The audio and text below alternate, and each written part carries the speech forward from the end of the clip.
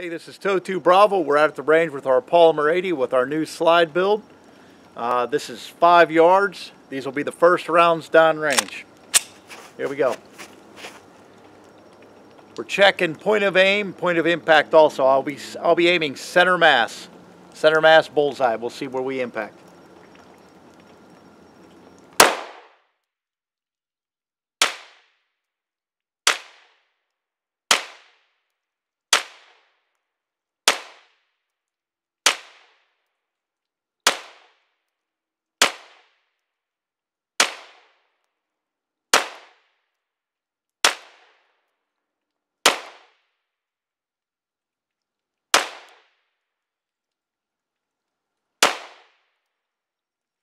All rounds complete.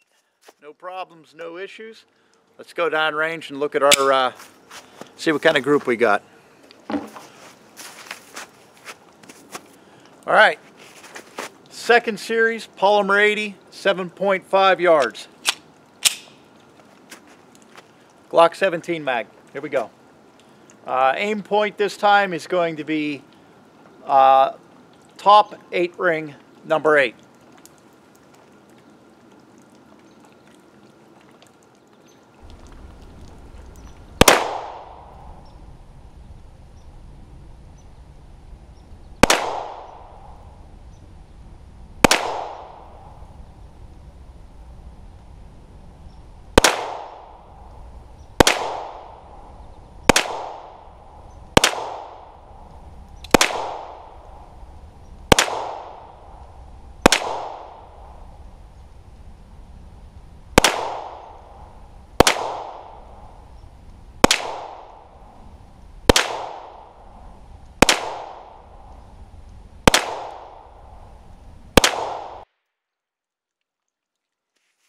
All rounds complete. All right, Polymer 80, 10 yards. Here we go. 9 ring. 9 on the 9 ring. Here we go. Oh,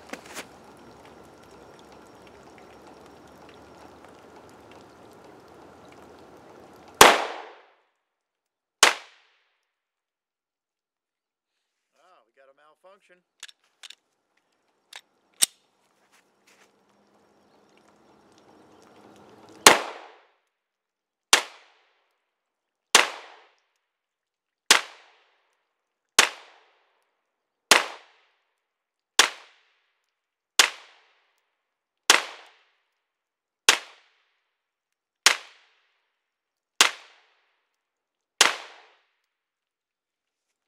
Rounds complete, 1 failure to feed.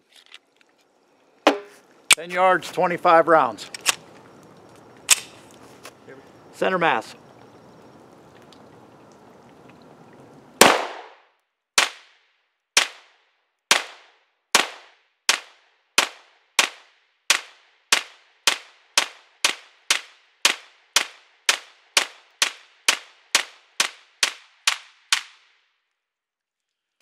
Rounds complete.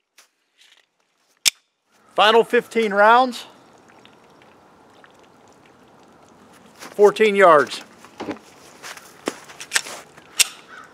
Final 15 rounds, 14 yards. We're aiming for 7 top ring. Number 7 top ring.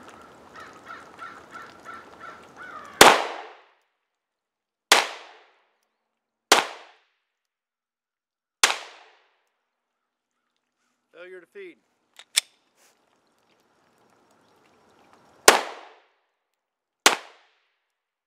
Failure to feed.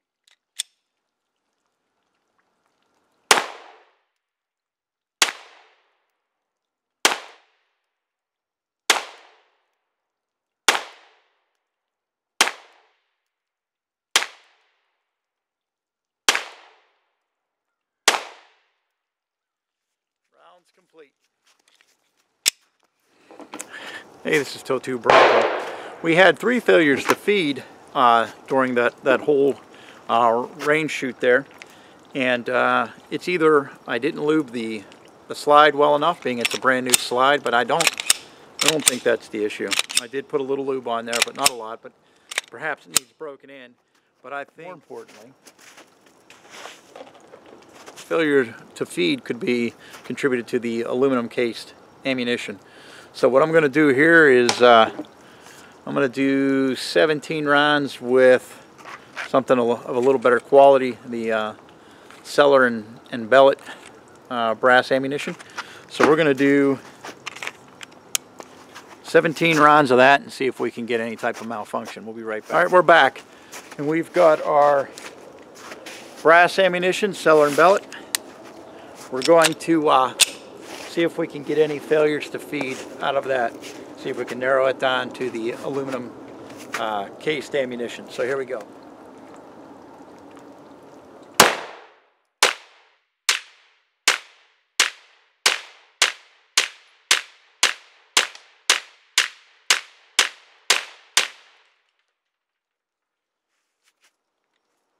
All rounds complete, no problems.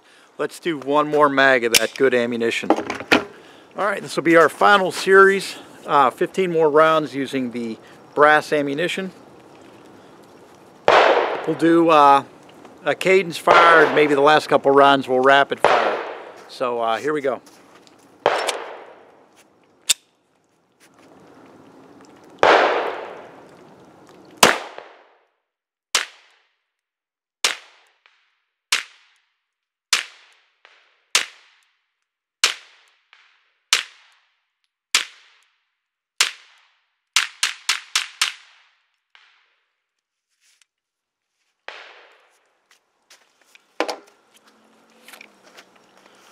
All rounds complete.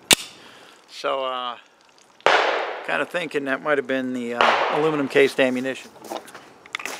All right, hey, this is Toe2 Bravo, and we're going to wrap it up for the day. Now what we did was those last two series we used brass ammunition. We had 3 failures to feed with the aluminum cased ammunition. I had no failures to feed with the brass ammunition. So I'm going to attribute my failures to the ammunition. You know, obviously it was the cheaper ammunition. And I did notice another thing, that it's never happened with this Polymer 80 slide before.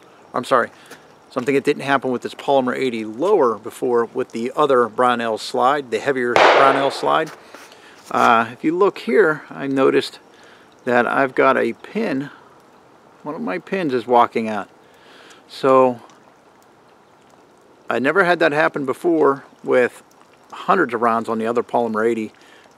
The same Polymer 80 lower married up with the heavier Brownell slide. This slide is obviously lighter with the RMR cut in the window. And I don't know. I'm not an expert, so I don't know if it makes that much of a difference. I can only share my experiences with you, and the only thing I can contribute that to is the difference in this slide.